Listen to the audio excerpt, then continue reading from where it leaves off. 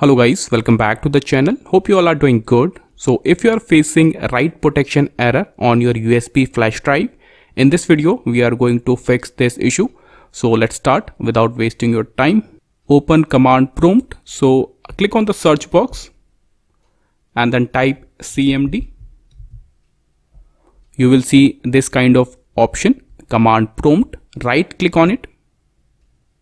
Then click on this option, run as administrator.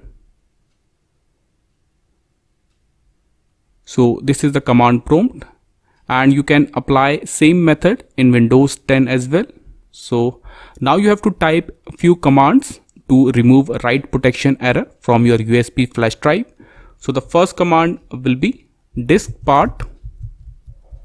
Type this command, then press enter. Now type the next command, list space disk. Press enter. And now you can see I have disk 0 and disk 1. So disk 0 is my preloaded hard drive in my laptop and disk 1 is my USB flash drive.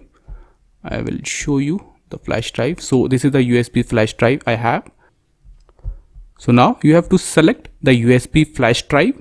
So the command will be select space disk space. Now you have to type the disk number. So the disk 1 is my USB flash drive. So I will type 1. Press enter.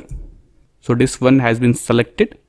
Now type the next command, attributes space disk space clear space read only. Press enter. Now type the next command, clean. Press enter. Succeed in cleaning the disk. Now type the next command, create space partition space primary. Now type the final command, format space fs equal to ntfs space quick. So this command will format your pen drive and remove the write protection error. Press enter and now wait for a few seconds. That's it. Now cut this window.